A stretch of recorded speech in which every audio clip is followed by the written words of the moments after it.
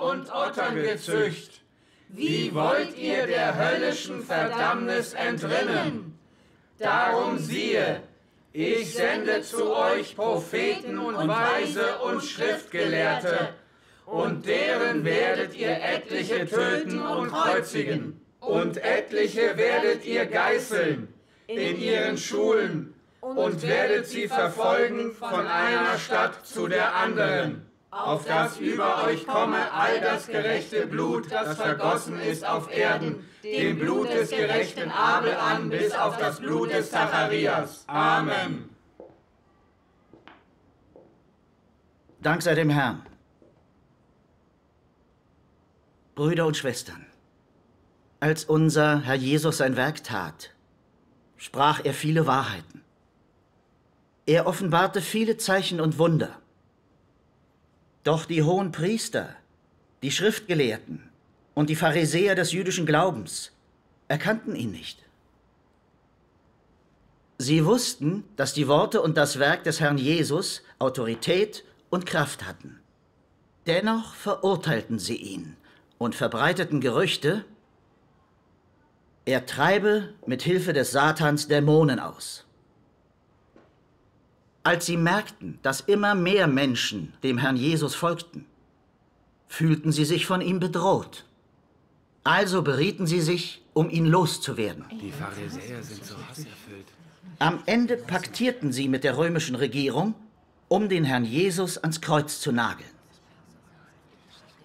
Findet ihr nicht, dass die Pharisäer abscheulich waren? Ja, ganz genau. Es ist furchtbar. Diese heuchlerischen Pharisäer dienten Gott und widersetzten sich ihm gleichzeitig. Sollten sie nicht Gottes Fluch erleiden? Ja, absolut. Wenn wir in der Zeit geboren wären, als der Herr Jesus sein Werk tat, wären wir sicher seine Anhänger gewesen. Und nicht so wie die Pharisäer, die ihn ans Kreuz genagelt haben. Das stimmt. Pfarrer Gu, wir haben den Herrn Jesus akzeptiert. Wir sind keine Pharisäer, oder? Natürlich nicht. Pharisäer sind die Oberhäupter des jüdischen Glaubens, die sich dem Herrn widersetzten und ihn verurteilten. Wir sind anders. Wir alle haben den Namen des Herrn akzeptiert und wurden in seinem Namen getauft. Wir erfahren Errettung durch Gnade. Somit sind wir keine Pharisäer. Pfarrer Gu, ob Gläubige des Herrn Pharisäer werden könnten, das scheint mir keine so einfache Angelegenheit. Schau, in der Bibel steht in vielen Prophezeiungen: Wer Ohren hat, der höre, was der Geist den Gemeinden sagt. Diese Prophezeiungen sagen aus, dass der Herr in den letzten Tagen zurückkehren und mehr Worte sprechen wird.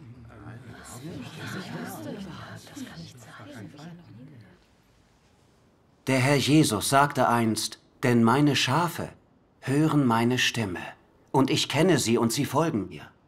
Wenn der Herr Jesus zurückkehrt und mehr Worte spricht und wir ihn nicht erkennen und uns gegen ihn wenden, werden wir dann nicht auch zu Pharisäern?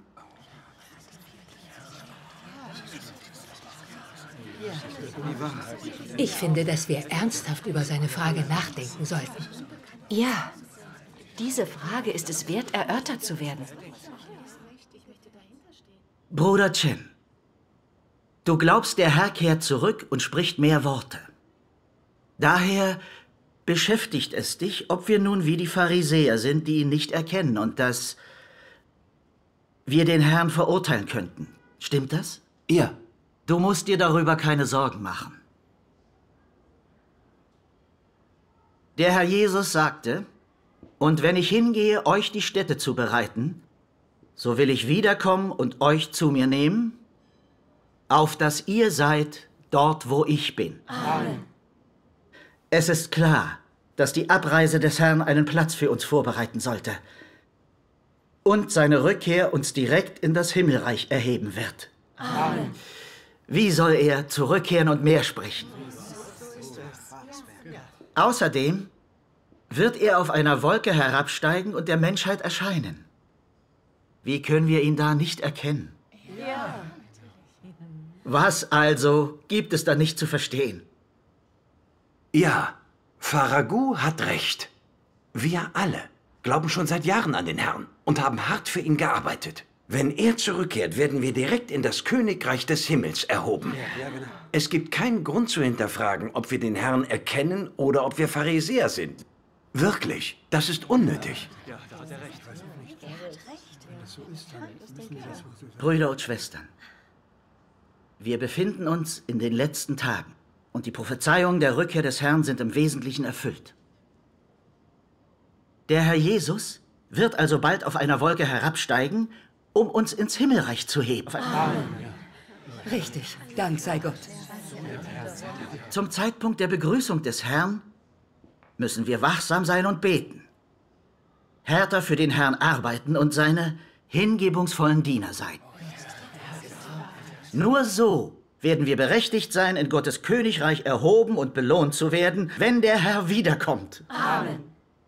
Paulus hat einst gesagt, ich habe einen guten Kampf gekämpft, ich habe den Lauf vollendet und ich habe Glauben gehalten. Hinfort ist mir beigelegt die Krone der Gerechtigkeit.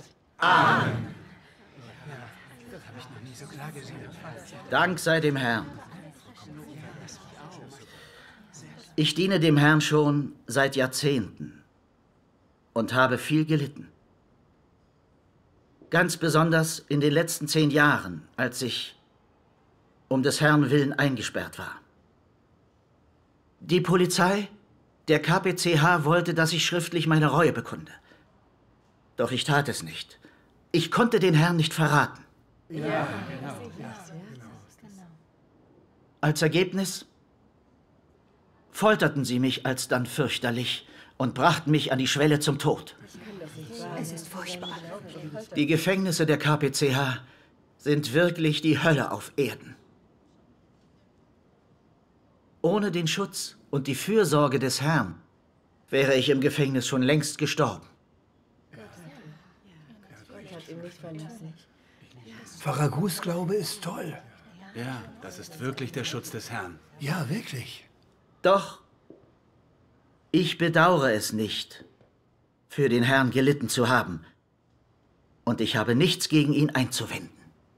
Ich spüre, dass dies seine Gnade für mich war, sein Segen. Amen. Unser Lohn wird in Zukunft umso größer werden, je mehr wir für ihn arbeiten und je mehr wir für den Herrn leiden. Amen. Wir können, wie Paulus, die Krone der Gerechtigkeit erlangen. Gott wird sie uns verleihen. Amen. Würdet ihr sagen, dass das wahr ist? Ja. Das ist wahr. Das Zeugnis von Pfarrer Gu ist sehr gut. Hey Lee, Pfarrer Gu hat so viel erlitten. Er erhält bestimmt einmal eine große Belohnung. Ja, Pfarrer Gu ist ein wirklich hingebungsvoller Diener des Herrn. Wir müssen seinem Beispiel folgen. Dank sei dem Herrn. Pfarrer Gu hat uns im Glauben an den Herrn geführt. Wir haben großes Glück. Wir haben Glück. Dank sei dem Herrn. Großes Glück. Dank sei dem Herrn. Ja. Sag mal, warum glaubst du, dass Pfarrer Gu jeden Tag über diese Erfahrungen spricht?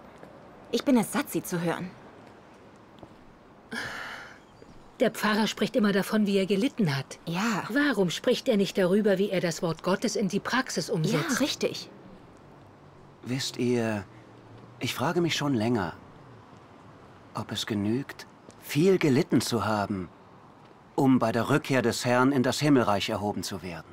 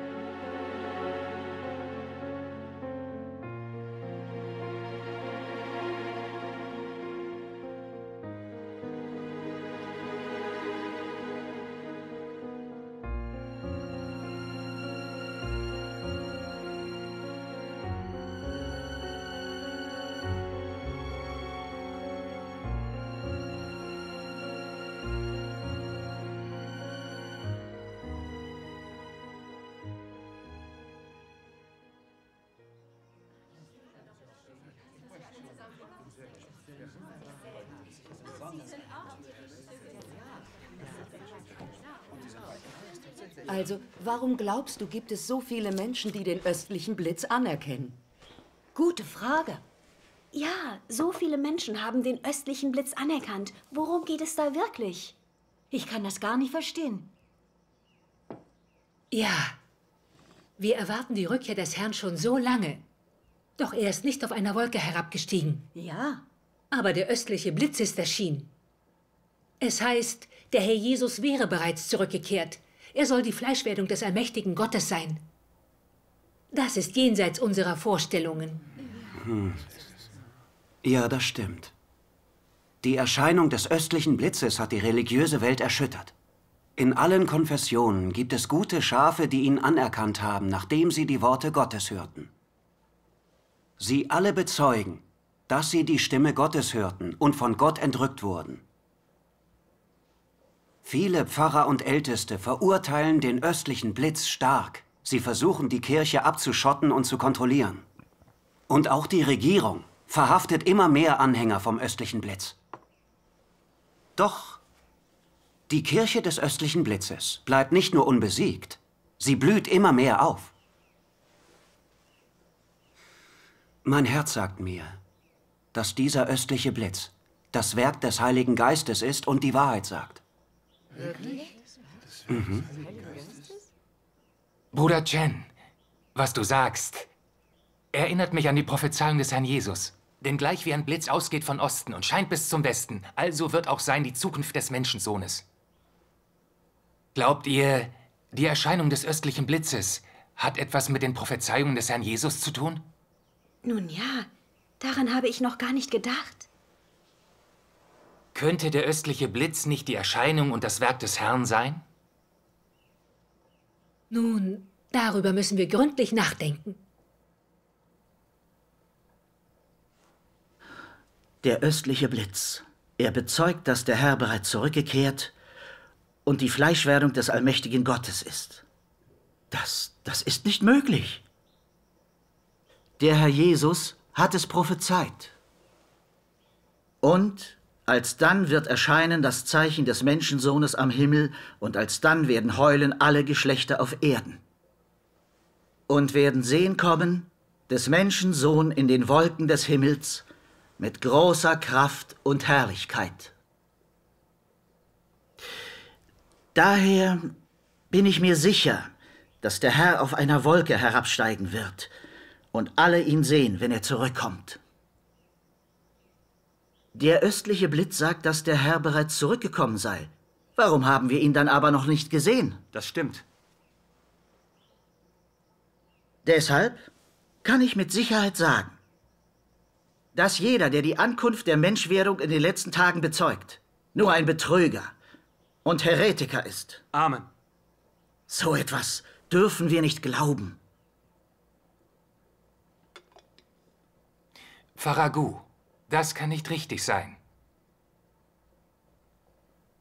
Wenn der östliche Blitz weder die Wahrheit noch die Erscheinung Gottes ist, wie konnte er so viele gute Schafe erobern?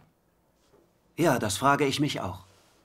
Ich habe zuletzt wirklich oft darüber nachgedacht. Und ich halte es für möglich, dass er das Erscheinen und das Werk des Herrn ist. Genau das sollten wir untersuchen. Das wird nicht nötig sein. Wir sollten den Herrn im Sinne der Bibel erwarten. Der östliche Blitz sagt, dass der Herr wieder da ist, viele Wahrheiten gesprochen hat und das Urteilswerk der letzten Tage tut. Wird das in der Bibel prophezeit? Warum ist mir das entgangen? Meiner Meinung nach ist der östliche Blitz unmöglich das Werk der Erscheinung des Herrn.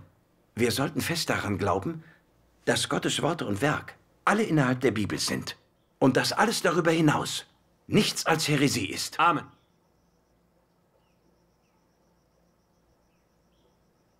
Derzeit stiehlt der östliche Blitz an allen Orten Schafe. Und deshalb müssen wir uns jetzt wirklich gut vor ihnen hüten. Ja, wir müssen uns vor ihnen in Acht nehmen.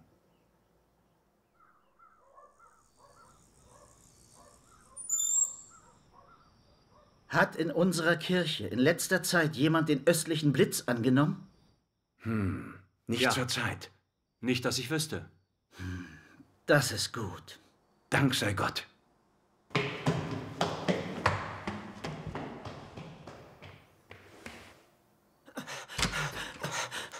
Pfarrer Gu, was ist los? Beruhige dich. Bruder Yang aus der Chengbai-Kirche hat 30 Schwestern und Brüder zum östlichen Blitz bekehrt. Was? Aber Bruder Yang versteht die Bibel. Und der Herr ist der Grundstock seines Glaubens. Weshalb glaubt er dann an den östlichen Blitz? Stimmt. Wenn Bruder Yang den östlichen Blitz akzeptiert, ist das keine Kleinigkeit. Er hat das bestimmt erst getan, nachdem er ihn genau untersucht hat. Die Predigten des östlichen Blitzes müssen beeindruckend sein. Pfarrer Gu, was sollen wir jetzt tun? Keine Sorge. Wir brauchen eine Lösung. Wang, beeil dich und bring schnell ein paar Kollegen zur Chengbai-Kirche. Und egal, was es kostet, du musst sie überzeugen, zurückzukommen. Ja, ich gehe sofort los. Schnell. Wang, warte. Es gibt dort bestimmt Exemplare vom Buch des östlichen Blitzes. Du musst sie alle konfiszieren. Und vertreibe jeden, der nicht kooperiert. Okay, verstanden. Los. Bruder Liu, komm, wir gehen zu Yang Ming. Okay.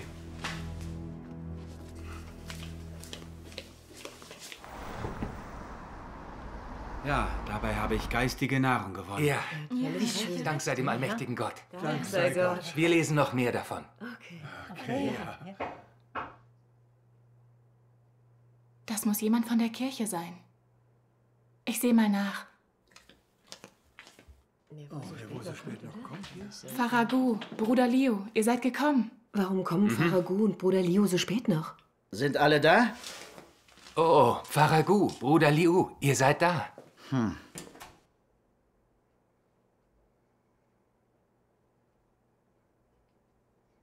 Ihr alle seid wichtige Mitarbeiter der Kirche. Wie konntet ihr den östlichen Blitz nur anerkennen? Ach, lasst uns doch darüber sprechen. Ja, setzt euch hin und lasst uns reden.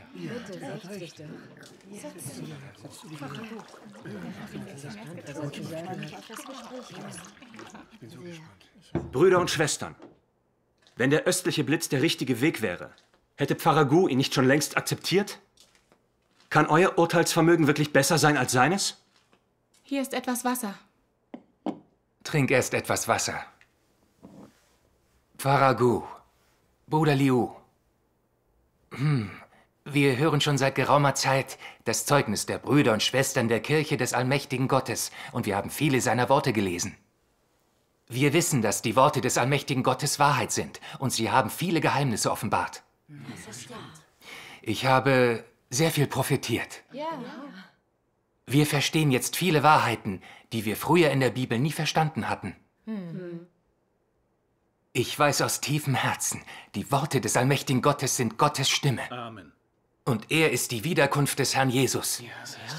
Pfarrer Gu, ich bin froh, dass ihr beide hier seid. Lass uns Gemeinschaft halten. Ja, bitte lass uns Gemeinschaft halten. Ja. Bruder Yang, du hast dem Herrn so lange gedient und bist jemand, der die Bibel versteht. Ich hätte nie gedacht, dass du den östlichen Blitz annimmst. Der Herr Jesus sagte klar, er würde auf einer weißen Wolke wiederkehren und Gläubige ins Himmelreich entrücken. Wenn der Herr wirklich zurückgekehrt ist, warum wurden wir dann nicht entrückt? Das ist wahr. Das Zeugnis des östlichen Blitzes ist ganz klar nicht im Einklang mit den Prophezeiungen des Herrn. Das beweist, dass der östliche Blitz unmöglich das Werk der Erscheinung des Herrn ist. Verstehst du das etwa immer noch nicht? Du solltest den östlichen Blitz aufgeben und deine Sünden vor dem Herrn bereuen. Ja, wenn der Herr Jesus wieder zurück ist, warum wurden wir dann nicht alle entrückt? Wer von euch hat ihn auf einer weißen Wolke herabsteigen sehen? Und wer wurde in die Wolken am Himmel entrückt? Niemand. Das beweist doch, dass der Herr Jesus nicht zurückgekehrt ist. Ist das nicht ganz offensichtlich? Pfarrer Gu, Bruder Liu, In der Bibel gibt es viele Prophezeiungen über die Rückkehr des Herrn. Warum haltet ihr so an der Rückkehr des Herrn auf einer Wolke fest, aber seht nicht auf die anderen Prophezeiungen? Der Herr Jesus sagte auch, siehe, ich komme wie ein Dieb. So du nicht wirst wachen, werde ich über dich kommen wie ein Dieb und wirst nicht wissen, welche Stunde ich über dich kommen werde. Zur Mitternacht aber ward ein Geschrei, siehe, der Bräutigam kommt, geht aus ihm entgegen. Siehe, ich stehe vor der Tür und klopfe an. So jemand meine Stimme hört und die Tür auftut, zu dem werde ich eingehen und das Abendmahl mit ihm halten und er mit mir. Amen. Pfarrer Gu, den Prophezeiungen des Herrn Jesus nach wird der Herr in den letzten Tagen heimlich auf der Erde erscheinen und sprechen. Nur die, die Gottes Stimme hören und ihn begrüßen, werden die weisen Jungfrauen sein. Nur sie werden vor den Thron Gottes erhoben und mit dem Herrn feiern. Amen. Pfarrer Gu, du hast die Prophezeiungen über das heimliche Erscheinen des Herrn viele Male gelesen. Warum wählst und suchst du dir die Worte des Herrn aus, während du auf seine Rückkehr wartest? Warum soll jeder Christus, der nicht der Herr Jesus ist und auf einer Wolke erscheint, ein Falscher sein? Er scheint als wolltest du Gottes Stimme nicht hören. Und obwohl es Menschen gibt, die bezeugen, dass Herr Jesus zurückgekommen ist und Worte sprach, untersuchst du es nicht weiter. Entspricht das nicht einer törichten Jungfrau? Und entspricht diese Art des Wartens dem Willen des Herrn? Bruder Yang, was genau willst du damit sagen? Hä? Willst du damit sagen, dass wir törichte Jungfrauen sind? Schon gut. Setz dich, Bruder Liu. Lass Bruder Yang fortfahren. Ja, setz dich doch, Bruder.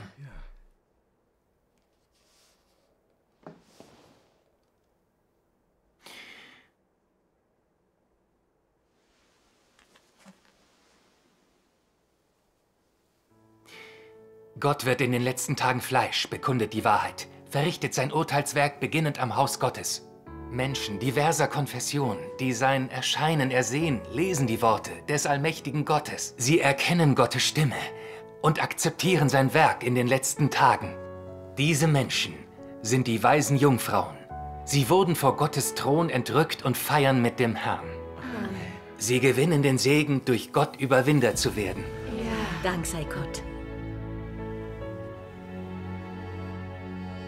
Pfarrer Gu, Bruder Liu, bitte lest die Worte des allmächtigen Gottes und studiert sein Werk der letzten Tage. Studiert es, ja. Nur wenn du das tust, wirst du erfahren, ob der allmächtige Gott die Wiederkunft des Herrn Jesus ist. Ja.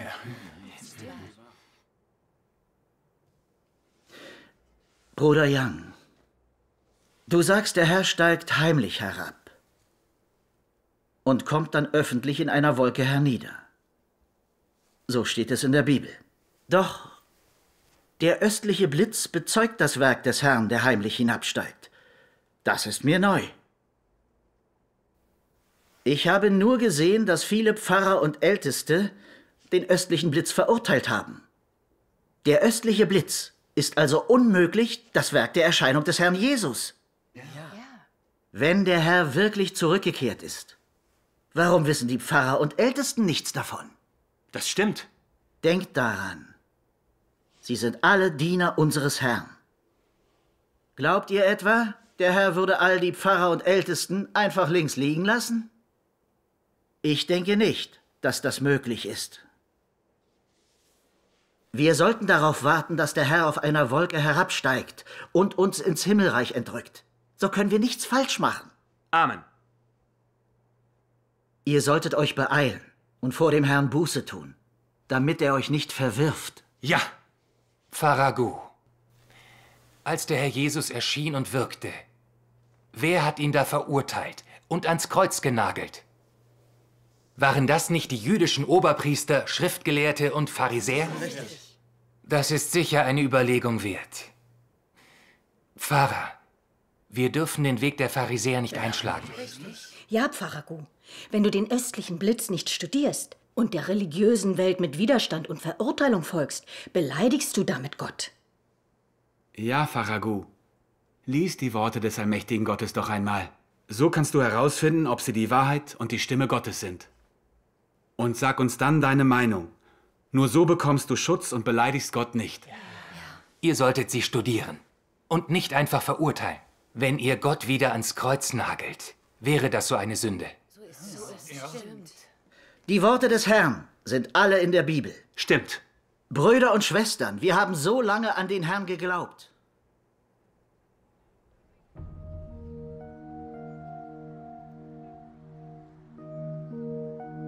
Ihr Zeugnis des allmächtigen Gottes stimmt mit der Bibel überein.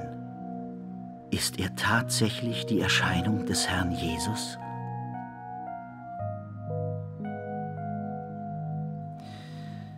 Ich glaube nicht, dass das möglich ist. Aber was, wenn er wirklich die Erscheinung des Herrn Jesus ist? Sollte ich ihn akzeptieren?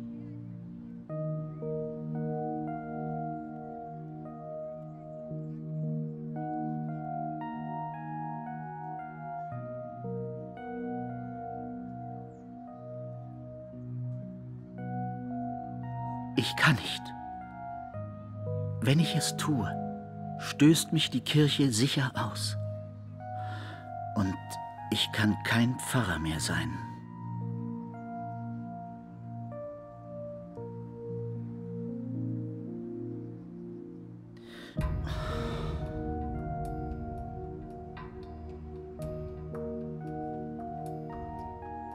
Ich würde meine Position verlieren.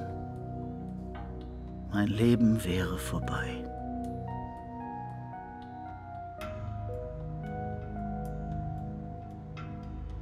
Und die religiöse Welt würde mich auch zurückweisen. Wären dann all die Jahre des Glaubens an den Herrn nicht umsonst? Eine Position zu haben und Pfarrer zu sein, ist wichtig. Es ist nicht notwendig, den östlichen Blitz genauer zu studieren.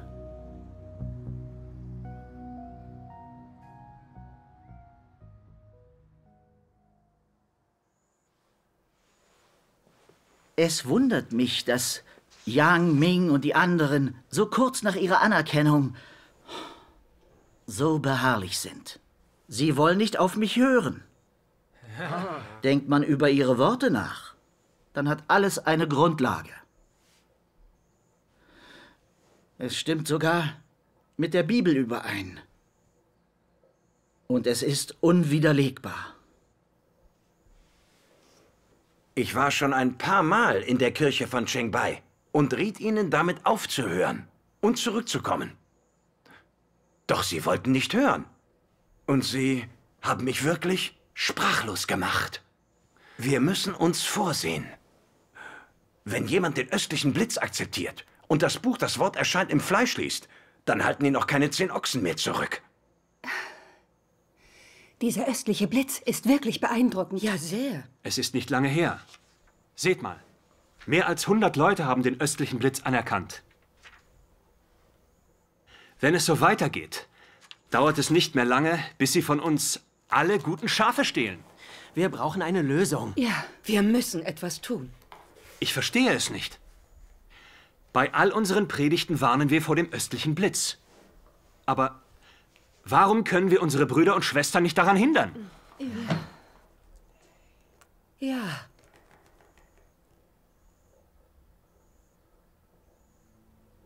Es gibt ein Sprichwort. Kenne den Feind und du gewinnst 1000 Schlachten.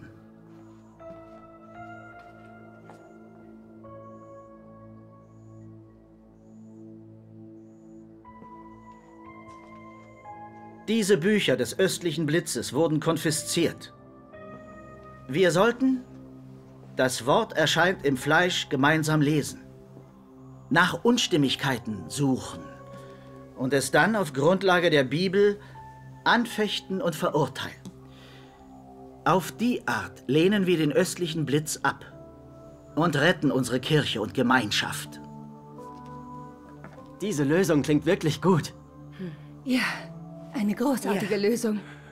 Wir sollten uns bei der Untersuchung des Buches wirklich Mühe geben. Ja, lasst uns gut zuhören. Ja.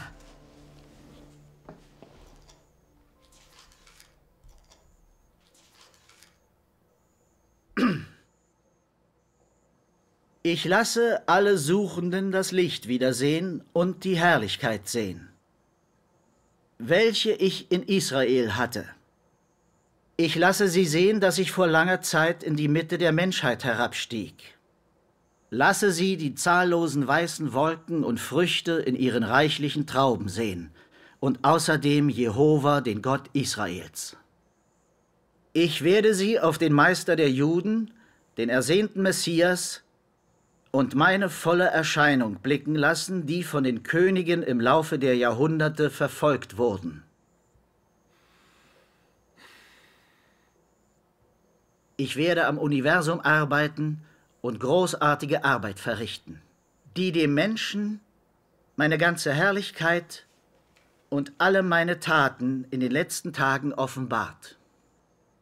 Ich werde all diejenigen, die mich seit vielen Jahren erwartet haben, denen, die sich nach mir auf einer weißen Wolke sehnten, Israel, das sich danach sehnte, dass ich nochmal erscheine, und der ganzen Menschheit, die mich verfolgt hat, mein herrliches Antlitz zeigen, so dass alle wissen, dass ich vor langer Zeit meine Herrlichkeit in den Osten gebracht habe und sie nicht länger in Judäa ist. Denn die letzten Tage sind schon gekommen.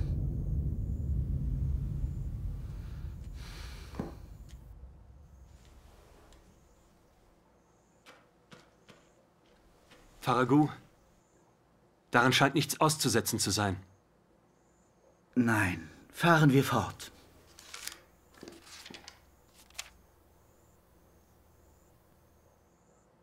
Gottes Erscheinung betrifft seine Ankunft auf Erden mit dem Ziel, seine Arbeit zu tun. Mit seiner Identität und Disposition und inhärenten Methode steigt er unter die Menschen herab, um die Arbeit durchzuführen, ein Zeitalter zu beginnen und eines zu beenden. Diese Art der Erscheinung erfolgt nicht im Stil einer Zeremonie. Sie ist kein Zeichen, kein Bild, kein Wunder, keine große Vision und noch viel weniger ist sie eine Art religiöser Prozess. Sie ist eine reale und wirkliche Tatsache, die angefasst und erblickt werden kann. Diese Art der Erscheinung ist nicht zum Zweck, einem Prozess zu folgen oder zum Zweck eines kurzfristigen Ereignisses, sondern zum Zweck einer Arbeitsphase in seinem Führungsplan. Die Erscheinung Gottes ist immer bedeutungsvoll und ist immer mit seinem Führungsplan verbunden. Diese Erscheinung unterscheidet sich vollständig von der Erscheinung von Gottes Führung, Leitung und Erleuchtung des Menschen. Immer wenn er sich offenbart, führt Gott eine Phase bedeutender Arbeit aus. Diese Arbeit unterscheidet sich von der von jedem anderen Zeitalter. Sie ist für den Menschen unvorstellbar und ist vom Menschen noch nie erfahren worden. Sie ist eine Arbeit, die ein neues Zeitalter beginnt und das alte abschließt. Eine neue und verbesserte Form der Arbeit für die Rettung der Menschheit und die Arbeit, die Menschheit in das neue Zeitalter zu bringen. Das ist die Bedeutung der Erscheinung Gottes.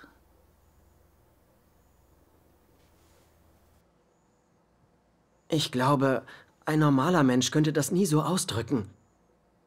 Und ich finde darin keinen Fehler. Ich sehe nichts Falsches daran. Ja, das stimmt. Diese Worte klingen neu.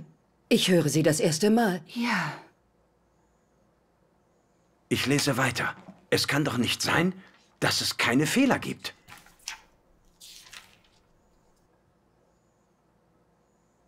Viele Leute mag es nicht kümmern, was ich sage. Aber dennoch will ich jedem sogenannten Heiligen, der Jesus folgt, mitteilen, dass wenn ihr Jesus mit euren eigenen Augen auf einer weißen Wolke vom Himmel herabsteigen seht, dies der öffentliche Auftritt der Sonne der Gerechtigkeit sein wird. Das wird vielleicht eine Zeit großer Begeisterung für dich sein. Trotzdem solltest du wissen, dass der Zeitpunkt, an dem du das Herabkommen Jesu vom Himmel bezeugst, auch der ist, an dem du zur Hölle fährst, um bestraft zu werden. Er wird das Ende des Führungsplans Gottes ankündigen. Die Guten werden belohnt und die Bösen bestraft.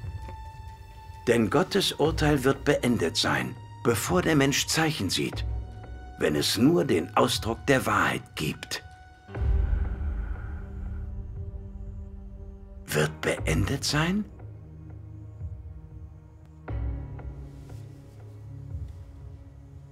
Wer die Wahrheit akzeptiert, nicht nach Zeichen sucht und so gereinigt wurde, ist vor Gottes Thron zurückgekehrt und in die Umarmung des Schöpfers gekommen.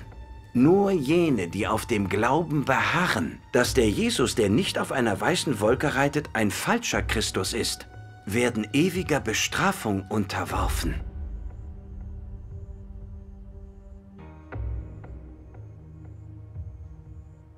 Denn sie glauben nur an den Jesus, der Zeichen zur Schau stellt, aber erkennen den Jesus, der hartes Urteil verkündet und den wahren Lebensweg freigibt, nicht an. Und so kann es nur sein, dass Jesus mit ihnen umgeht, wenn er öffentlich auf einer weißen Wolke zurückkehrt. Sie sind zu stur, sich zu selbstsicher, zu arrogant. Wie könnten so entartete Menschen von Jesus belohnt werden?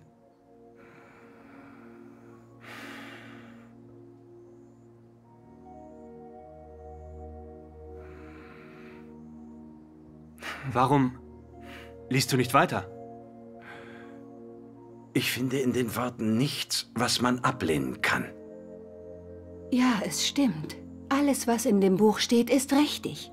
Es ist alles stimmig. Ja. Es ist wahr. Ein gewöhnlicher Mensch könnte so etwas nie ausdrücken. Kein Wunder, dass so viele Leute den östlichen Blitz anerkennen, nachdem sie das gelesen haben. Und überall Zeugnis ablegen, dass die Worte des allmächtigen Gottes die Stimme und der Ausdruck Gottes sind. Das ist der Kern des Ganzen. Dass Brüder und Schwestern das Buch des östlichen Blitzes lesen, müssen wir irgendwie unterbinden. Wir sollten weiter recherchieren. Ja.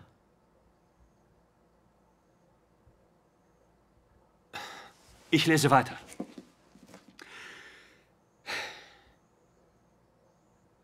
Die Wiederkehr Jesu ist eine große Errettung für diejenigen, die die Wahrheit akzeptieren können. Aber für jene, die sie nicht akzeptieren können, ist es ein Zeichen der Verdammnis. Ihr solltet euren eigenen Weg wählen und nicht gegen den Heiligen Geist lästern und die Wahrheit ablehnen. Ihr sollt nicht ignorant und arrogant sein, sondern der Führung des Heiligen Geistes gehorchen und euch nach der Wahrheit sehnen und sie suchen. Nur so werdet ihr profitieren. Ich rate euch, den Weg des Glaubens an Gott mit Vorsicht zu beschreiten. Zieht keine Schlüsse. Seid außerdem nicht lässig und sorglos in eurem Glauben an Gott. Ihr solltet wissen, dass zumindest diejenigen, die an Gott glauben, demütig und ehrfürchtig sein sollten. Diejenigen, die die Wahrheit gehört haben und die Nase darüber rümpfen, sind unwissend.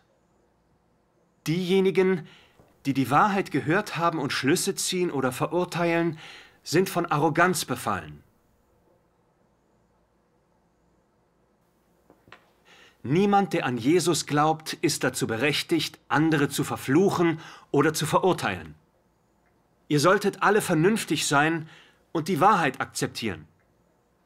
Da du den Weg der Wahrheit gehört hast und die Worte des Lebens gelesen hast, glaubst du vielleicht, dass nur eines von 10.000 dieser Worte deinem Gedanken und der Bibel entsprechen.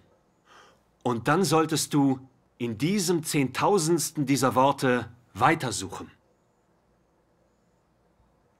Ich rate dir, bescheiden und nicht übermäßig selbstsicher zu sein und dich nicht selbst zu rühmen. Mit so dürftiger Ehrfurcht vor Gott in deinem Herzen wirst du größeres Licht empfangen. Wenn du diese Worte genau prüfst und ständig über sie nachdenkst, wirst du verstehen, ob sie die Wahrheit sind und ob sie Leben sind oder nicht.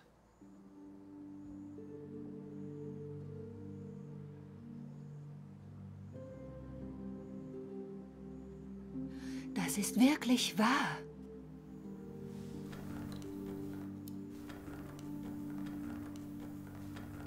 Einige Leute, die nur ein paar Sätze lasen, verurteilen diese vielleicht blind. Sie sagen, das ist nur ein wenig Erleuchtung des Heiligen Geistes. Dieser falsche Christus kam, um Leute zu betrügen. Diejenigen, die solche Dinge sagen, sind von Ignoranz geblendet. Du verstehst zu wenig von der Arbeit und Weisheit Gottes. Und ich rate dir, von vorn anzufangen.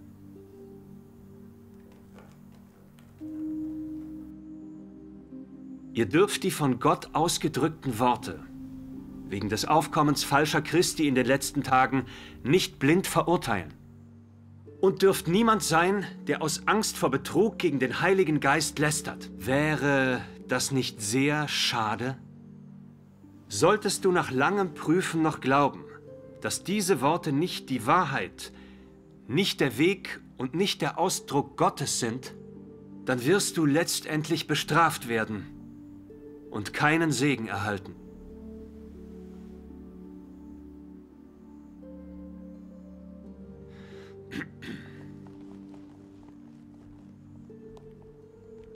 Wenn du eine so deutlich und klar ausgesprochene Wahrheit nicht akzeptieren kannst, bist du dann für Gottes Erlösung nicht ungeeignet? Bist du nicht jemand, der nicht genügend Glück hat, um vor den Thron Gottes zurückzukehren? Denk darüber nach. Sei nicht überstürzt und impulsiv und behandle den Glauben an Gott nicht, als sei er ein Spiel. Denke zugunsten deines Ziels, zugunsten deiner Aussichten und zugunsten deines Lebens. Und spiele nicht mit dir herum. Kannst du diese Worte akzeptieren?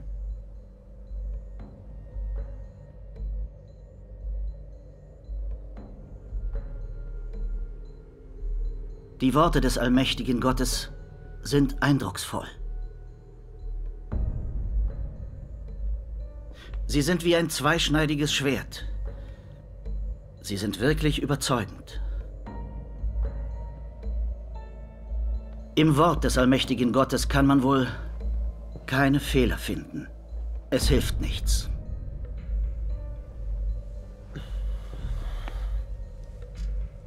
Es überrascht mich, dass die Worte des Allmächtigen so kraftvoll und verbindlich sind. Kein Wunder, dass den östlichen Blitz so viele anerkennen, wenn sie diese Worte lesen. Der östliche Blitz predigt scheinbar nicht nur, das Wort erscheint im Fleisch des allmächtigen Gottes.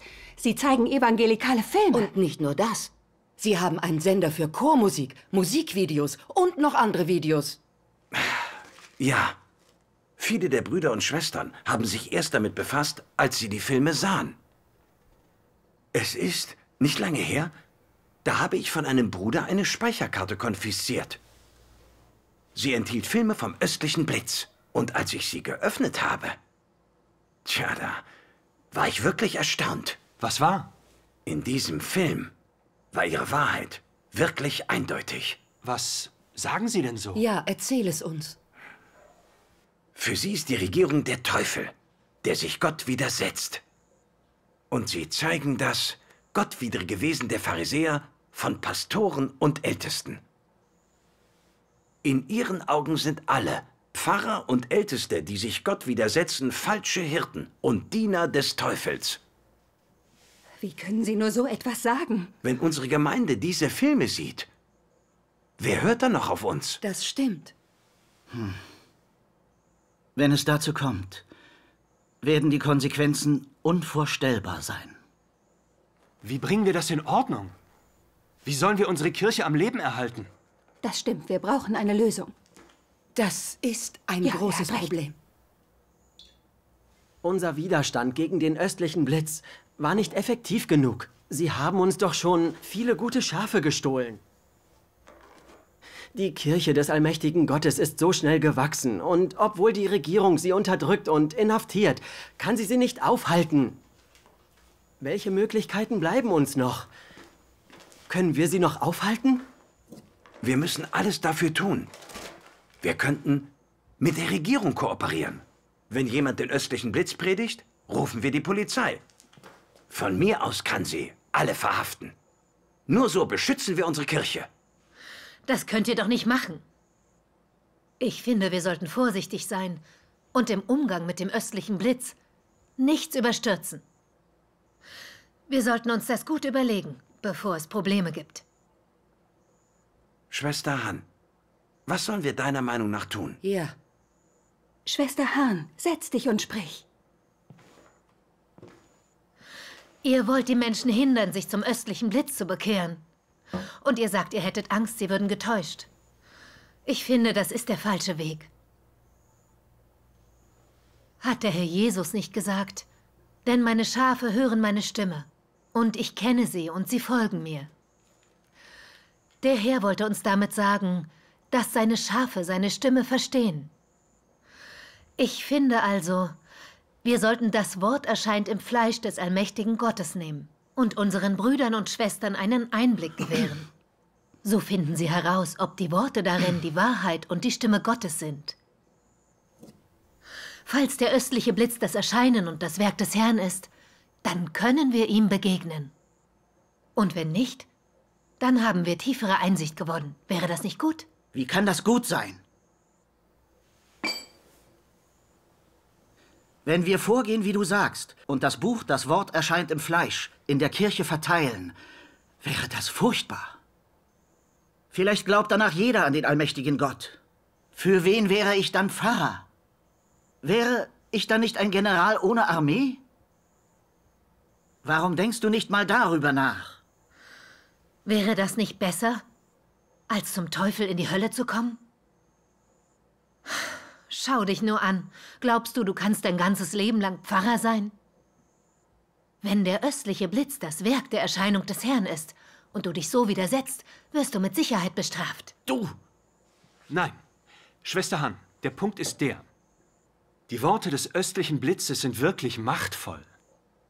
Und jetzt sollen alle das Buch, das Wort erscheint im Fleisch lesen. Aber dann können wir unsere Kirche zumachen. Ich finde, wir sollten auf Pfarrer Gu hören. Das ist das Beste. Wie auch immer. Ist schon gut. Geh und setz Wasser auf.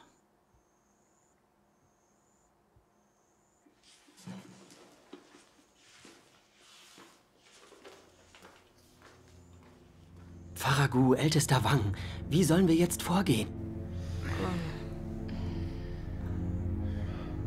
Ich schlage Folgendes vor.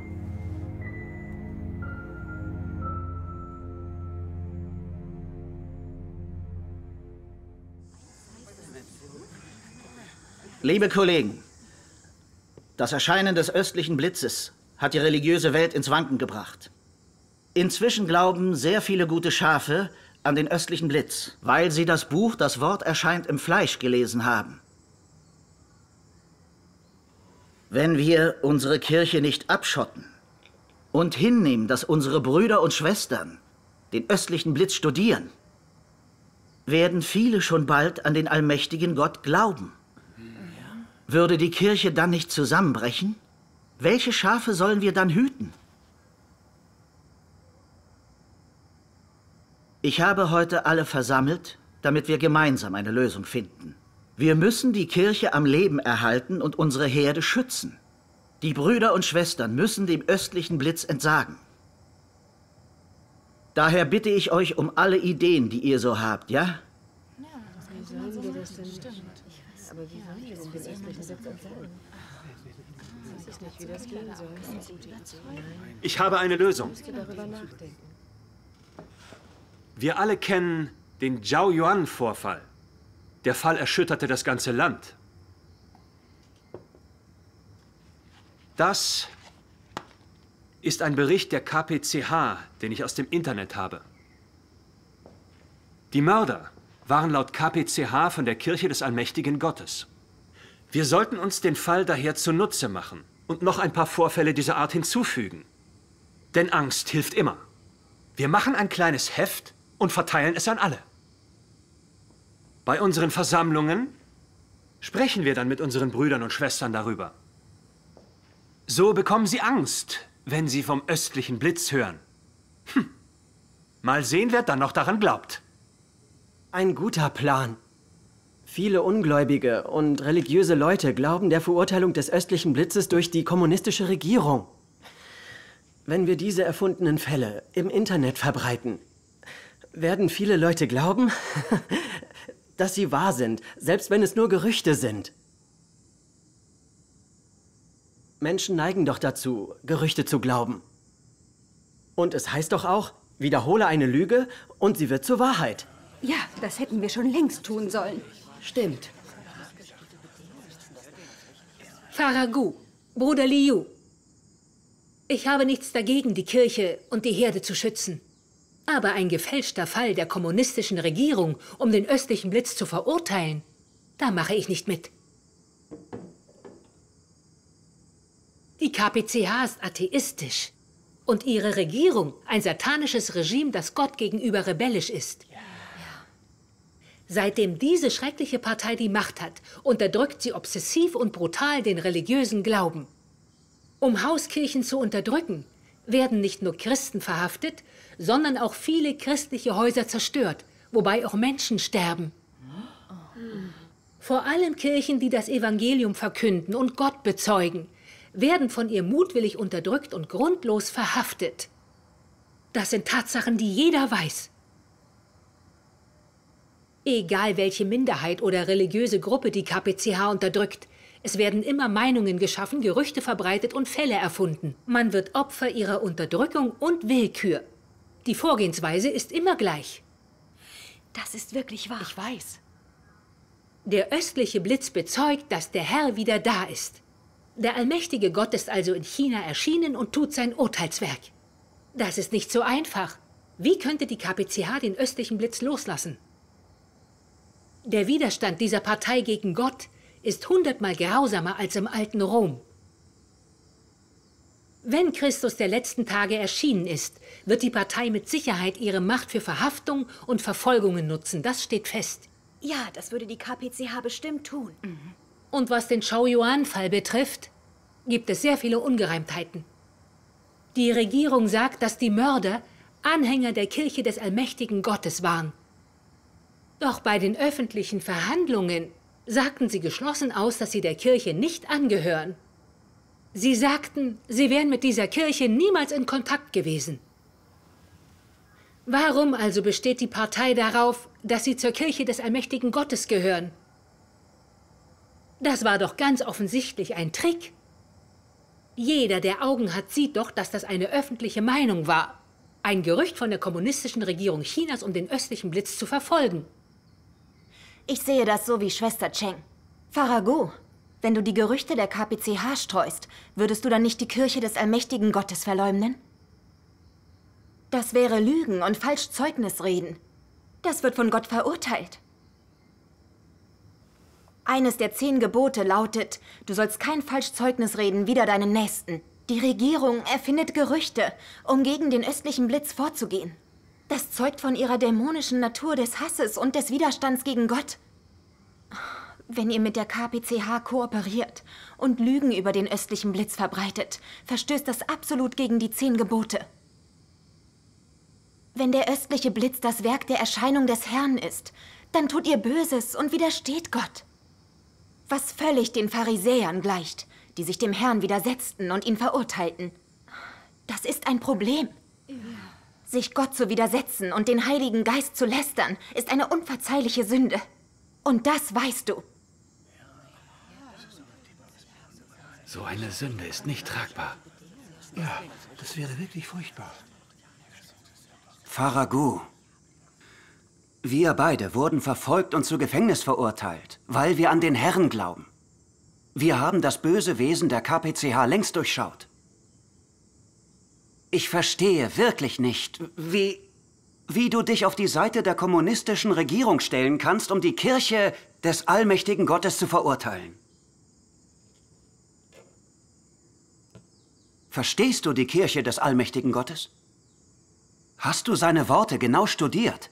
Wie kannst du den allmächtigen Gott so leichtsinnig verurteilen? Wenn der östliche Blitz das Werk der Erscheinung des Herrn Jesus ist, wirst du wie die Pharisäer dem Fluch Gottes unterworfen sein. Und die Konsequenzen sind undenkbar. Wenn es die Rückkehr des Herrn ist, hätte das ernste Folgen. Ach was, keine Sorge. Die KPCh ist eine böse atheistische Partei. In meinem Herzen weiß ich das. Sie erfindet Gerüchte und falsche Fälle, um die Kirche zu diffamieren. Aus Angst, dass die Leute an Gott glauben. Doch unser Ausgangspunkt ist ein ganz anderer. Wir verwenden den Zhao-Yan-Vorfall lediglich dazu, um uns dem östlichen Blitz zu widersetzen. Zum Schutz unserer Kirche und unserer Herde. Wir stehen mit dem Rücken zur Wand. Es stimmt. Ich habe mich nicht mit dem östlichen Blitz befasst. Und ich habe nicht viel aus den Worten gelesen. Aber die KPCh und so viele Älteste und Pfarrer verdammen den östlichen Blitz. Das ist kein Zufall. Ich sage, der östliche Blitz ist nicht der richtige Weg.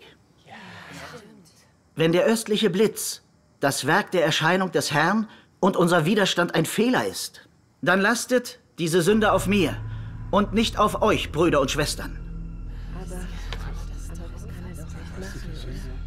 Warum klingen diese Worte wie die der Pharisäer? Das stimmt. Wie kann Pfarrer Gu nur so etwas sagen? Der östliche Blitz stiehlt die Schätze jeder Religionsgemeinschaft. Mehrere gute Schafe wurden uns bereits genommen. Ich kann das nicht hinnehmen. Und ich kann es nicht ertragen. Wie sonst sollen wir dem östlichen Blitz Widerstand leisten? Ja. Um ehrlich zu sein, fällt es mir schwer, religiöse Gruppen zu verurteilen. Schließlich bin ich ein religiöser Pfarrer. Pfarrer Gu, überlegen Sie doch mal. Die Erscheinung des östlichen Blitzes hat die religiöse Welt erschüttert. Das zeugt auf spektakuläre Art von der Wiederkunft des Herrn Jesus, der das Urteilswerk tut, beginnend an Gottes Haus. Er wurde von vielen guten Schafen aus verschiedenen Konfessionen anerkannt. Denkst du, das hat nichts zu bedeuten? Wenn er nicht die Wahrheit und das Werk des Heiligen Geistes hat, wie konnte er dann so viele Gläubige überzeugen? Chinas Regierung und die religiöse Welt haben den östlichen Blitz verfolgt, unterdrückt und verurteilt. Und trotzdem wird die Kirche des Allmächtigen Gottes immer stärker, so als könne nichts und niemand sie aufhalten. Wir sollten uns ernsthaft damit befassen. Was sie sagt, ergibt Sinn. Schwester Fang, was du mit uns geteilt hast, erinnert mich daran, was Gamaliel in der Bibel sagte. Und nun sage ich euch, lasset ab von diesen Menschen und lasset sie fahren. Ist der Rat oder das Werk aus den Menschen, so wird's untergehen. Ist's aber aus Gott, so könnet ihr's nicht dämpfen, auf dass ihr nicht erfunden werdet, als die wider Gott streiten wollen. Die Regierung Chinas und Leiter verschiedener Gemeinschaften widerstehen der Kirche des Allmächtigen Gottes und verurteilen sie. Und doch nehmen immer mehr Menschen den allmächtigen Gott an. Nur was von Gott kommt, blüht auf. Ich spüre, dass der östliche Blitz von Gott kommt.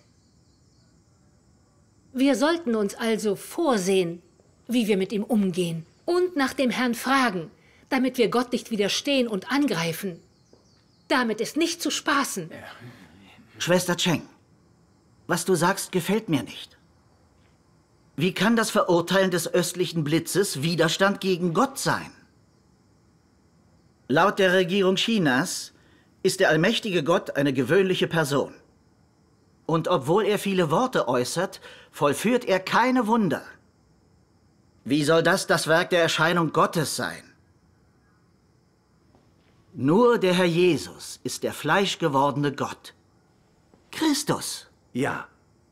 Wenn der Herr Jesus zurückkehren würde, dann in Gestalt eines Menschen jüdischen Glaubens. Er würde immer noch Jesus heißen. Amen. Daher wage ich zu behaupten, dass der allmächtige Gott des östlichen Blitzes nur ein Mensch ist. Und nicht die Erscheinung Gottes. Amen. Du sagst, dass der allmächtige Gott ein gewöhnlicher Mensch ist? Warum bezeugen dann so viele, dass er Christus und die Erscheinung Gottes ist? Der allmächtige Gott hat so viele Worte gesprochen. Ich finde, das müssen wir bedenken. Und ob er ein gewöhnlicher Mensch oder der fleischgewordene Christus ist, das kann ich nicht beurteilen. Wieso verstehst du das nicht? Wäre der östliche Blitz Gottes Erscheinung, würde er dann so viele gute Schafe stehlen? Dass der Herr wie ein Dieb zu uns zurückkehrt und Schätze und gute Schafe stiehlt, das ist ausgeschlossen. Und wenn er wieder da wäre, wären wir bereits entrückt. Es ist also unmöglich, dass der östliche Blitz der wahre Weg ist. Amen. Die Regierung Chinas und viele Pfarrer und Älteste sind sich einig, dass die Kirche des allmächtigen Gottes an eine Person glaubt. Sie können sich doch nicht irren. Daher können wir uns sicher sein, dass der östliche Blitz heretisch ist und dass wir eine Person und nicht Gott verurteilen. Wir haben nichts zu befürchten.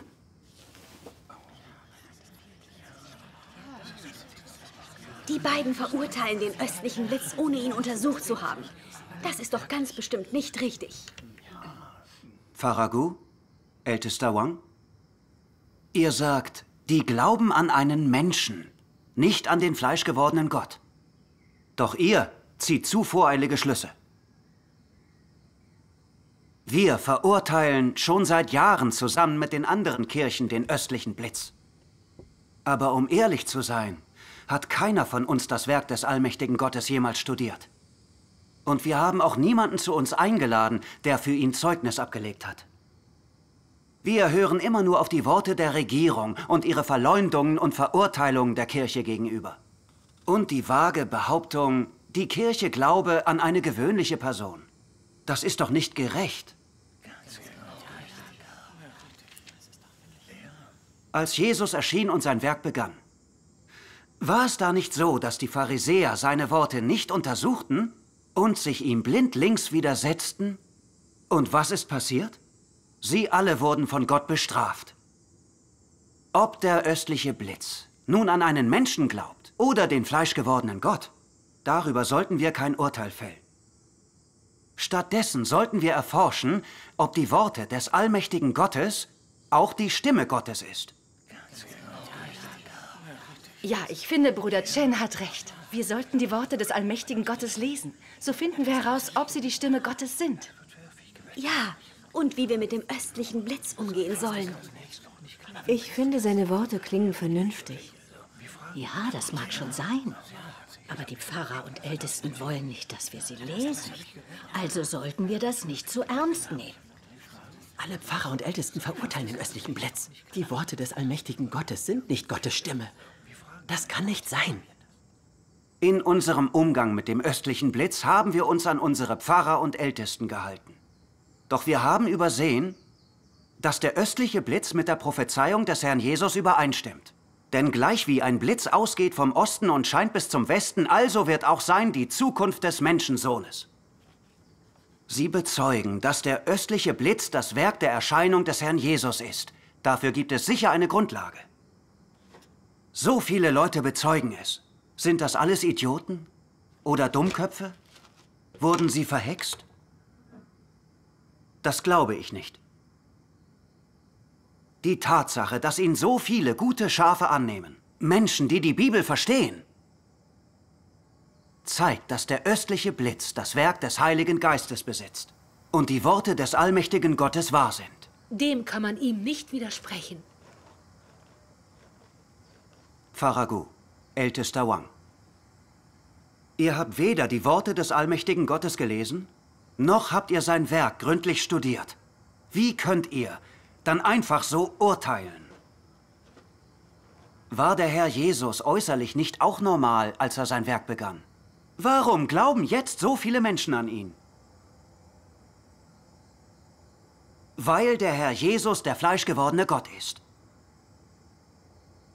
Wenn der allmächtige Gott der fleischgewordene Gott ist und ihr ihn so verurteilt, dann widersetzt ihr euch Gott und verurteilt ihn. So wie die Pharisäer, als sie in Gottes Verdammnis gerieten. Bruder Jen, du sagst das mit so einer Bestimmtheit. Hast du den östlichen Blitz angenommen?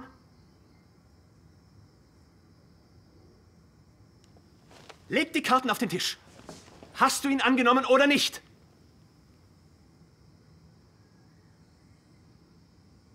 Um ehrlich zu sein, habe ich ihn nicht akzeptiert. Ich überlege noch. Wenn ich ihn wirklich angenommen hätte, müsste ich jetzt vor allen Zeugnis ablegen, oder? Denn Nächstenliebe beginnt zu Hause. Bruder Jen, könnten die Pfarrer und Ältesten nicht weiser sein als wir? Die KPCh und die Pfarrer und Ältesten der religiösen Welt verurteilen den östlichen Blitz alle. Liegen sie alle falsch? Wenn du den östlichen Blitz akzeptierst, dann sind wir Feinde. Was? Und was, wenn ich es schon habe? Ich habe die Freiheit, den wahren Weg zu gehen. Das liegt nicht in deiner Hand. Freiheit? Wenn du ihn wirklich akzeptierst, melde ich dich bei der Polizei. Wie kann er das nur sagen? Der Polizei? Wenn du das tust, bist du ein Pharisäer, ein verräterischer Judas und solltest verflucht werden. Du! Das ist genug. Hört auf damit. Wir sind alle Brüder im Herrn. Außerdem hat Bruder Chen sich nicht bekehrt. Hätte er es getan, wäre das etwas anderes. Aber noch sind wir Brüder. Setz dich bitte. Setz dich hin.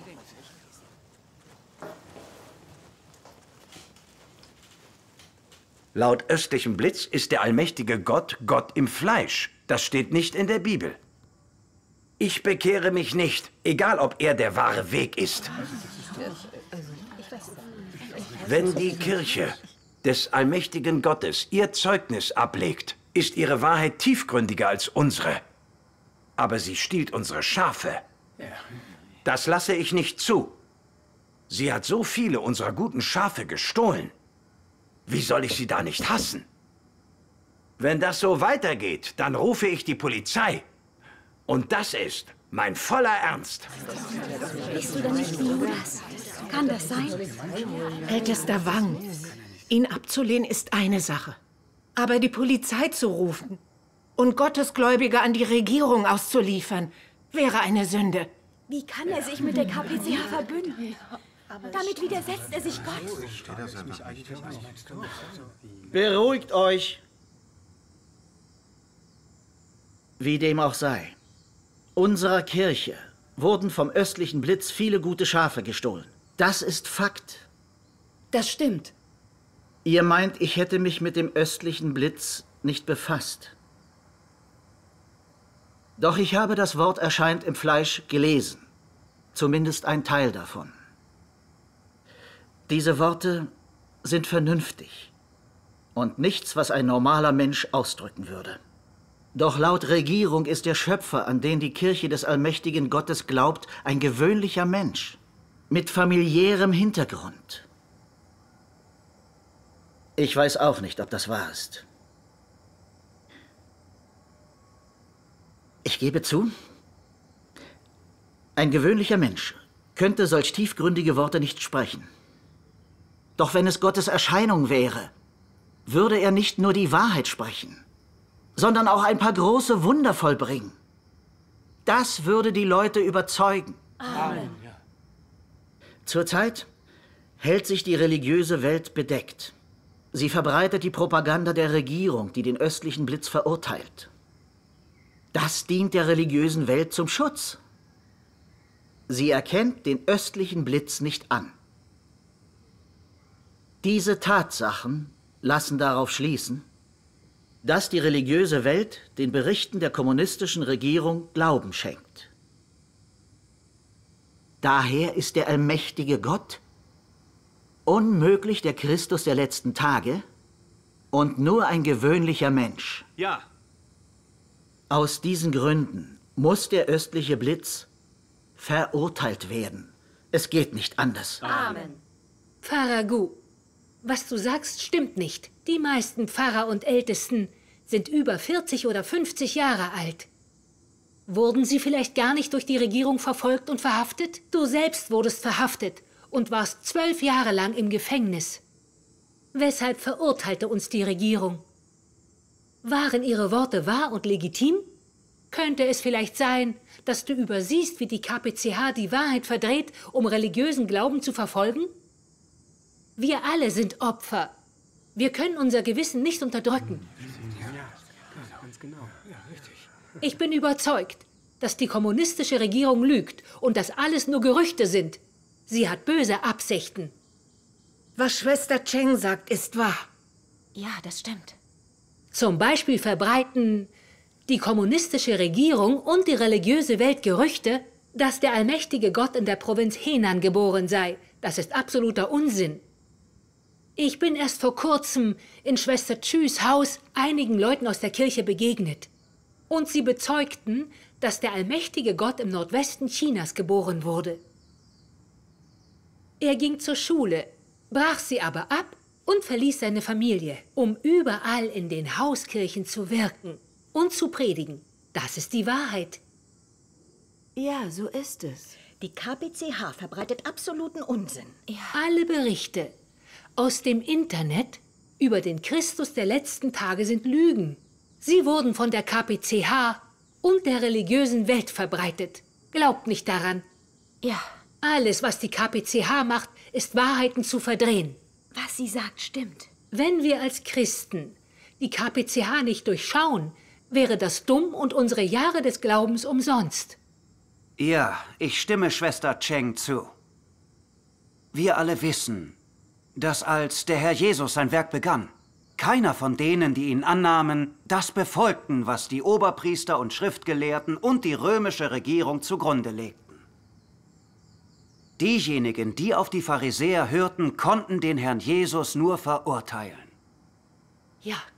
Nur diejenigen, die an ihn glaubten, erkannten den Herrn Jesus an und folgten ihm. Das stimmt. Auf unserer Suche nach der Wahrheit dürfen wir nicht auf die Gerüchte der Regierung hören. Wir dürfen der Häresie und Täuschung nicht zum Opfer fallen. Der Schlüssel ist, auf Gottes Stimme zu hören. Denn so können wir feststellen, was Gott ausdrückt und was sein Werk ist. Schwester Cheng, Bruder Chen, eure Gemeinschaft ist toll. Das Zeugnis des allmächtigen Gottes muss auf einer Grundlage beruhen. Ob er wirklich die Erscheinung von Christus der letzten Tage ist, lässt sich nicht leichtfertig beurteilen. Das ist eine ernste Sache. Als der Herr Fleisch geworden und erschienen ist, war er äußerlich ein gewöhnlicher Mensch. Doch er hatte den Heiligen Geist in sich und sprach und wirkte unter seiner Leitung. Auch wenn er äußerlich nur Fleisch war, besaß er das Werk des Heiligen Geistes. Wie könnten wir da leichtfertig urteilen? Die jüdischen Oberpriester, Schriftgelehrten und Pharisäer, sie wussten, dass die Worte und das Werk des Herrn Autorität und Macht besaßen, doch sie wollten nicht hören. Sie sagten, der Herr wäre ein Mensch. Sie sagten, ist er nicht eines Zimmermanns Sohn? Ist das nicht Jesus von Nazareth, des Vater und Mutter wir kennen? Wie spricht er denn, ich bin vom Himmel gekommen? Am Ende behandelten sie den Herrn Jesus als Gotteslästerer und nagelten ihn ans Kreuz. Deshalb wurde Israel ausgelöscht und litt 2000 Jahre an der Unterjochung. Das ist eine Tatsache. Jetzt bezeugt der östliche Blitz, dass der allmächtige Gott Christus ist und die Erscheinung des Herrn Jesus. Wir haben weder gefragt noch untersucht und sind blindlings auf der Seite der Pharisäer und der KPCh gestanden, die den allmächtigen Gott verurteilen. Nageln wir damit nicht Gott wieder ans Kreuz? Die Konsequenzen dafür sind ernst. Schwester Chin, was du sagst, ist nicht gut.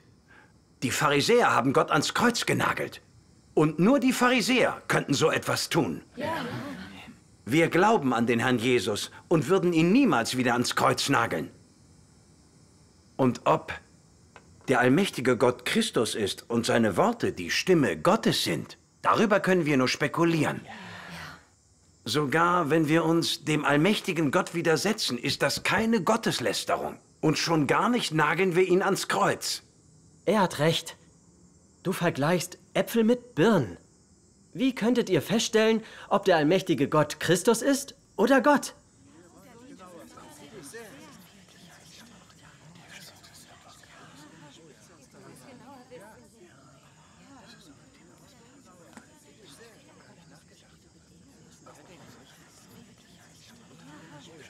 Bruder Chen untersucht zurzeit den östlichen Blitz und ob es das Werk der Erscheinung des Herrn ist. Also sollte er es uns erklären. Ich erkläre euch kurz, wie ich das sehe.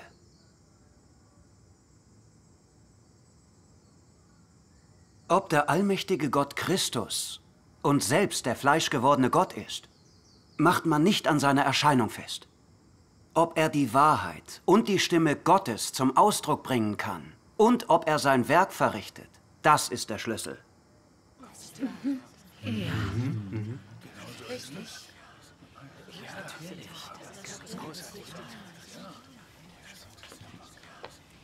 Hey!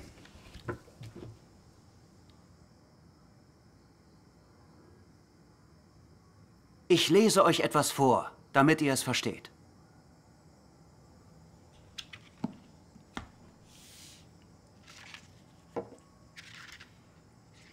Der allmächtige Gott sagt, wer Gottes Menschwerdung ist, wird das Wesen Gottes haben. Und wer Gottes Menschwerdung ist, wird den Ausdruck Gottes haben. Da Gott Fleisch wird, wird er das Werk hervorbringen, das er tun muss. Und da Gott Fleisch wird er zum Ausdruck bringen, was er ist und in der Lage sein, dem Menschen die Wahrheit zu bringen, dem Menschen Leben zu verleihen und dem Menschen den Weg zu zeigen. Fleisch, das nicht das Wesen Gottes enthält, ist sicherlich nicht der menschgewordene Gott. Daran gibt es keinen Zweifel. Um zu ermitteln, ob es Gottes menschgewordenes Fleisch ist, muss der Mensch dies aus der Disposition und den Worten bestimmen, die er zum Ausdruck bringt.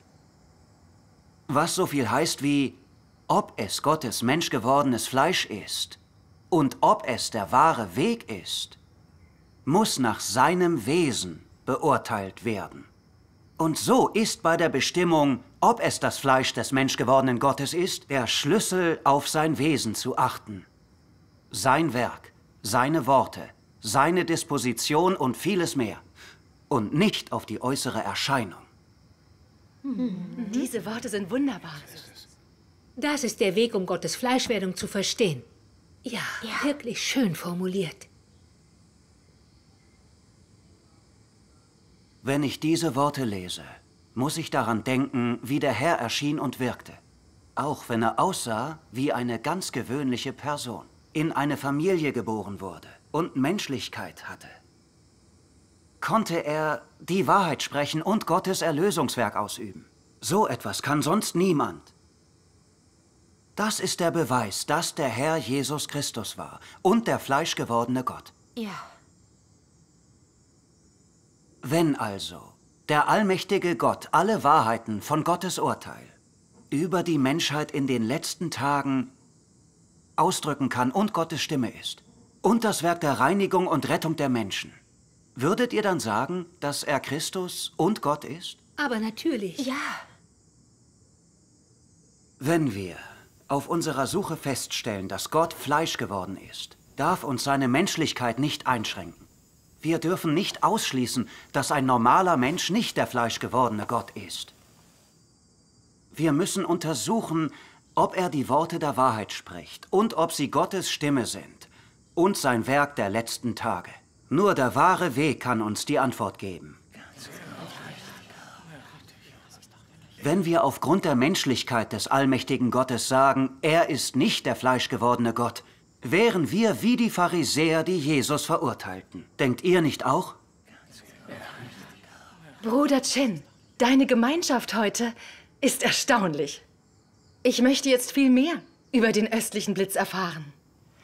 Was du heute mit uns geteilt hast, ist wirklich die Erleuchtung des Heiligen Geistes. Wenn wir den östlichen Blitz auf der Grundlage des allmächtigen Gottes Worte untersuchen, können wir nicht falsch liegen. Hey, hey, hey! Pfarrer Gu hat vorhin so viel gesprochen. Habt ihr ihn denn nicht verstanden? Nein? Ja. Ihr wollt auf der Grundlage einer Passage, die Bruder Chen liest, den östlichen Blitz studieren? Wird darin bestimmt, ob er der Christus der letzten Tage ist? Habt ihr dazu wirklich keine eigene Meinung? Ihr habt wirklich keine eigene Meinung. Bruder Leo, ob der Christus der letzten Tage der allmächtige Gott ist, können uns nur seine Worte sagen. Ich habe zuletzt viele seiner Worte gelesen und ich habe festgestellt, dass sie die Wahrheit sind.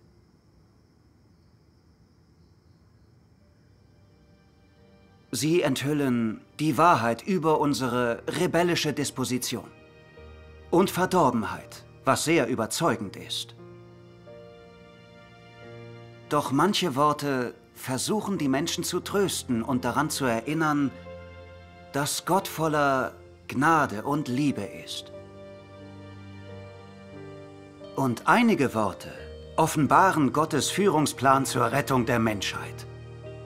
Geheimnisse wie die Absicht hinter seinem 6000-jährigen Führungsplan. Warum er Satan erlaubt, die Menschen zu verderben. Wie er die Menschheit Schritt für Schritt rettet. Wie man Gottes Segen erhält, um später ins Himmelreich zu kommen.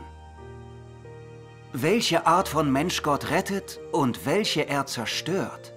Und das endgültige Ziel jedes Menschen.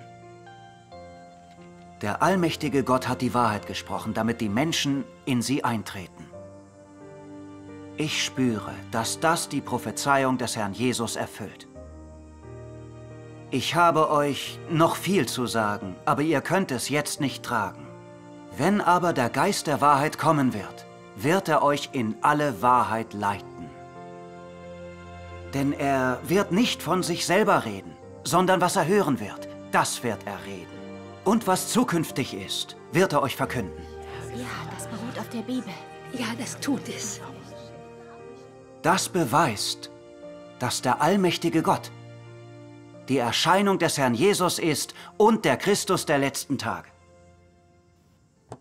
Ihr solltet das in Betracht ziehen und euch dem östlichen Blitz mit KPCh nicht widersetzen und ihn verurteilen. Sonst werdet ihr nicht ins Himmelreich entrückt.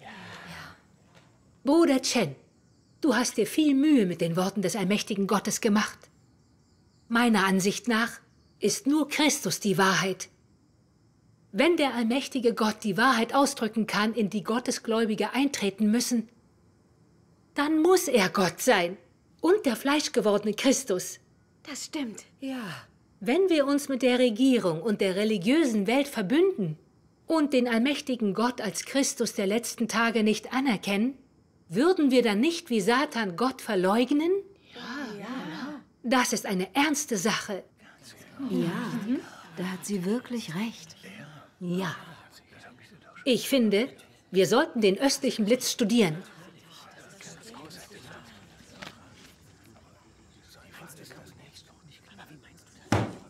Egal, wie viel Wahrheit er ausdrücken mag, wenn er nicht der Herr Jesus ist, der auf einer Wolke herabsteigt, erkennen wir ihn nicht an. Amen. Ungeachtet dessen, ob der östliche Blitz der wahre Weg ist, lehnen wir ihn ab. Unser Glaube beruht auf der Bibel. Das kann nicht falsch sein. Amen. Pfarrer Gu, Ältester Wang, ihr solltet keine vorschnellen Entscheidungen treffen. Ihr solltet vorsichtig sein. Viele Menschen haben beschlossen, den allmächtigen Gott anzunehmen, und zwar auf der Grundlage genauester Recherchen. Denn dann erst bezeugen sie Gott öffentlich. Wären seine Worte nicht die Wahrheit, gäbe es dann so viele Zeugen? Genau. Ihr sagt, dass ihr den östlichen Blitz um jeden Preis ablehnt. Das solltet ihr zurücknehmen. Ihr Zeugnis über den allmächtigen Gott steht im Zenit und seine Worte sind alle klar verständlich. Trotzdem widersetzt ihr euch. Das wird Gottes Zorn erregen. Ja, wir sollten uns näher damit befassen, denn Gottes Zorn hat ernsthafte Konsequenzen. Pfarrer Gu, Ältester Wang, ihr solltet einmal in euch gehen. Wo ist der Unterschied zwischen eurem Widerstand gegen den östlichen Blitz und dem der jüdischen Oberpriester und Pharisäer und deren Verurteilung des Herrn Jesus? Die Pharisäer überlegten nicht, wie viel Wahrheit der Herr Jesus ausdrückte, wie tiefgründig er war und wie viele Wunder er vollbrachte. Sie erkannten nicht an, dass der Herr Gott war. Und sie und die römische Regierung nagelten ihn ans Kreuz.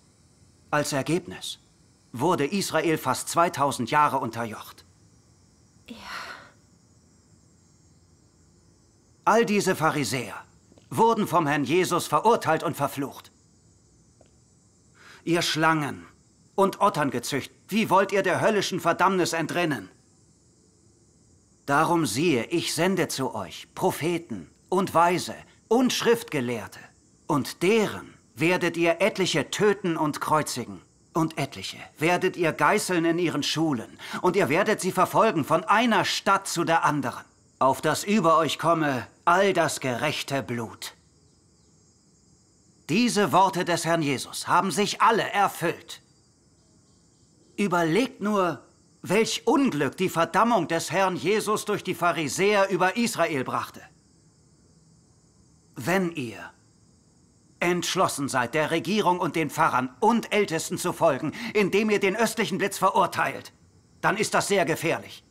Nagelt ihr damit Gott nicht wieder ans Kreuz? Wer soll die Konsequenzen dafür tragen? Chen Mudao, der östliche Blitz hat uns eine Menge guter Schafe gestohlen. Macht dich das nicht wütend? Ja. Unsere Kirche steht am Rande des Zusammenbruchs. Siehst du das nicht? All deine Worte, wie können Worte nur so heimtückisch sein? Ja. Vergiss nicht, dass alle guten Gaben von der Gnade des Herrn kommen. Wir dürfen ihn nicht verraten. Darüber hinaus unterstützen wir die Regierung im Widerstand gegen den östlichen Blitz, zur Verteidigung des Herrn und unserer Herde. Wie kannst du nur sagen, dass wir damit den Herrn Jesus ans Kreuz nageln? Amen. Pfarrer Gu hat absolut recht. Wir können uns bei allem anderen von der Regierung distanzieren. Doch im Fall der Verurteilung des östlichen Blitzes müssen wir an derselben Front kämpfen. So ist es. Die Grundlage unseres Glaubens ist die Bibel. Darin wird aber weder der östliche Blitz noch die Rückkehr des Herrn als allmächtiger Gott erwähnt. Wir erkennen den allmächtigen Gott daher zu Recht nicht an. Auch wenn wir dem östlichen Blitz widerstehen, wird der Herr uns nicht verurteilen. Denn der Herr ist gnädig gegenüber Unwissenden. Das ist Unfug. Außerdem dient alles, was wir tun, dem Schutz der Herde und auch der Kirche. Und das ist ganz im Sinne des Herrn. Amen. Was den östlichen Blitz betrifft, ich erkenne ihn nicht an. Auch wenn ihr ihn akzeptiert, ich kann es nicht. Ich auch nicht. Wir müssen im Widerstand gegen den östlichen Blitz mit der KPCh kooperieren, um die Gemeinde zu schützen. Erst wenn all seine Mitglieder im Gefängnis sind, wird der östliche Blitz damit aufhören, uns unsere guten Schafe zu stehlen. Alle Prediger des östlichen Blitzes müssen gemeldet und verhaftet werden. Nur so seid ihr treue Diener des Herrn. Amen.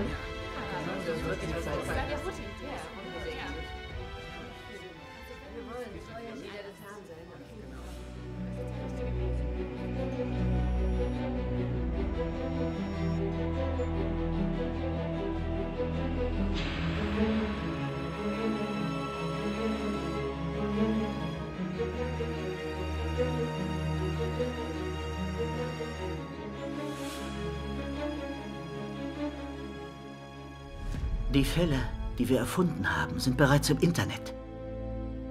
Ja. Mal sehen, wer es wagt, ihn jetzt noch anzunehmen.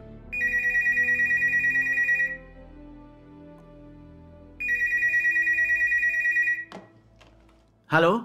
Hallo, Pfarrer Gu? Bruder Chen predigt mit Zeugen der Kirche des Allmächtigen Gottes das Evangelium. Was sagst du da? Komm so schnell du kannst. In Ordnung.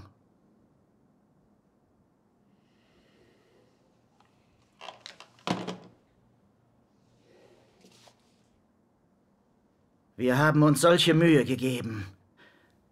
Doch unsere Brüder und Schwestern wollen nicht auf uns hören. Scheinbar ist das Propagandamaterial der KPCh vollkommen nutzlos. Pfarrer Gu, wie sollen wir jetzt weiter vorgehen? Das Einzige, was wir tun können, ist allen zu sagen, dass sie die Polizei rufen sollen, wenn jemand vom östlichen Blitz unsere Schafe stiehlt.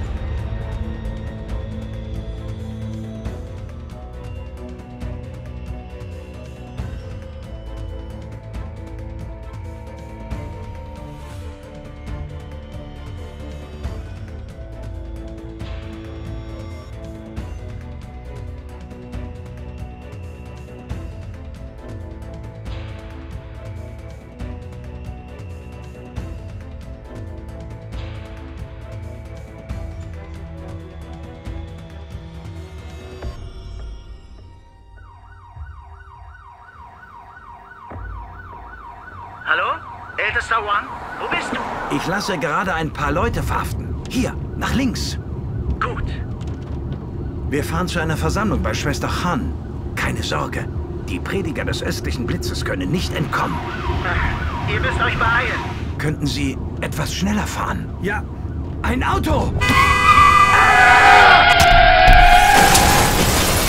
Ältester Wang? Was ist los? Hallo? Ältester Wang, hallo!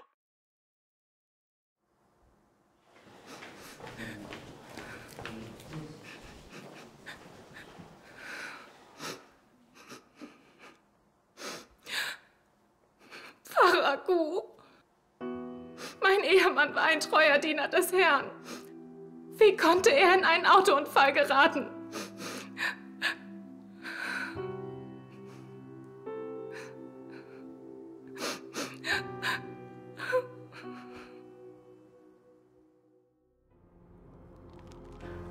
O Herr, der älteste Wang war dabei, Zeugen des östlichen Blitzes zu verhaften und starb bei einem Autounfall. O Herr, warum ist das passiert? Seitdem ich begann, mich dem östlichen Blitz zu widersetzen und ihn zu verurteilen, scheinst du mich verlassen zu haben. Ich lebe jeden Tag in Angst. O Herr, kann es sein, dass der östliche Blitz tatsächlich das Werk deiner Erscheinung ist? Herr, warum erleuchtest du mich nicht? Wenn der östliche Blitz wirklich das Werk deiner Erscheinung ist, dann wehe, wehe mir. O Herr, ich bitte dich, mir zu vergeben, mir zu verzeihen.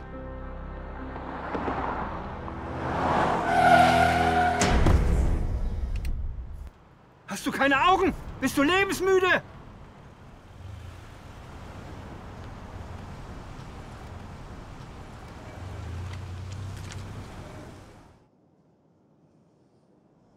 Brüder und Schwestern, lasst uns das Matthäus-Evangelium lesen, Kapitel 23, Vers 13.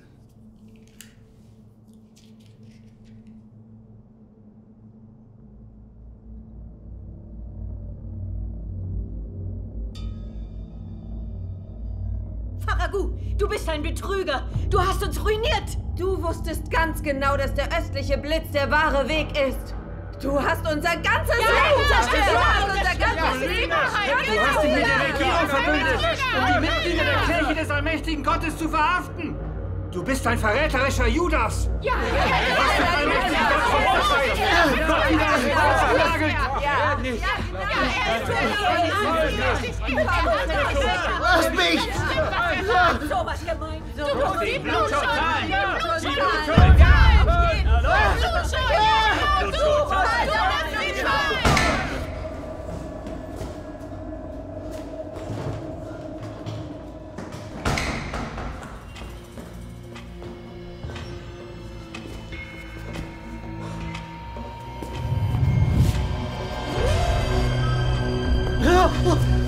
Wehe denen, die Gott noch einmal kreuzigen.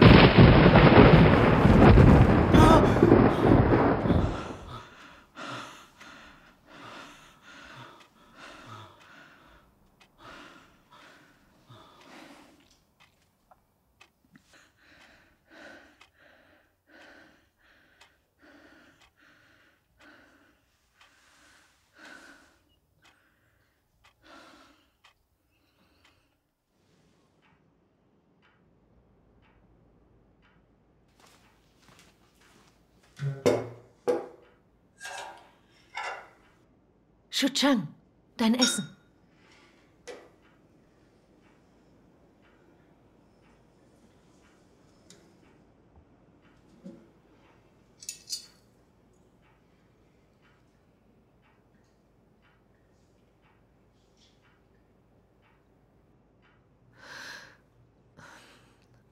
Shoucheng, was ist denn nur mit dir los?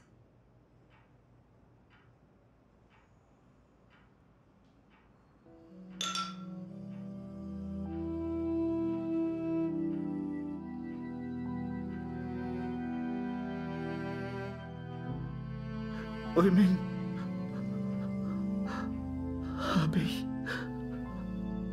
mit meinen Handlungen Gott wieder ans Kreuz genagelt. Sag es mir. Ich habe es dir ja gesagt, aber du wolltest nicht hören.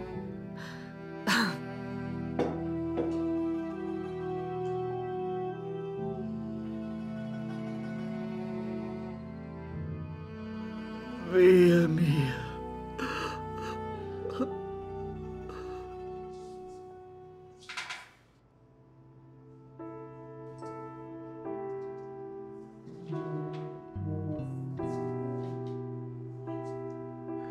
Wehe mir.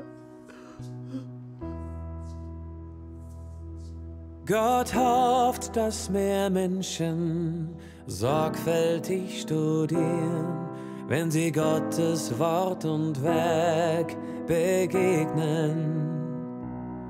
Und Gottes fürcht'gen Herzens diese wichtigen Worte angehen, folg nicht den Fußstapfen derer, die bestraft werden. Sei nicht wie Paulus, der den wahren Weg wohl kannte, doch absichtlich trotzte und das Sündopfer verlor. Nimm sein neues Werk an, empfang die Wahrheit, die er gibt, dann erlangst du die Erlösung durch Gott. Gott will nicht, dass mehr bestraft werden, sondern hofft, dass mehr gerettet werden. Dass mehr Menschen mithalten und in seine Fußstapfen treten, damit noch mehr in das Reich Gottes eintreten können. Nimm sein neues Werk an, empfang die Wahrheit, die er gibt, dann erlangst du die Erlösung durch Gott.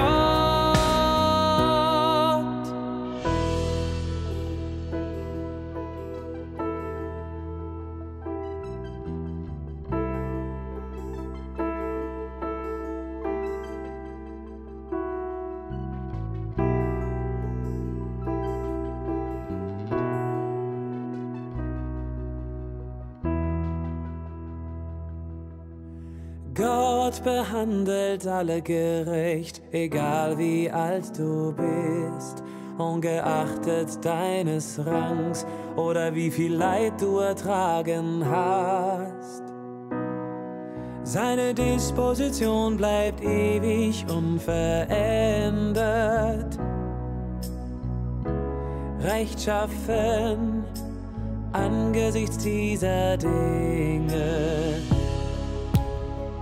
Er begünstigt niemanden, sondern kümmert sich um jene,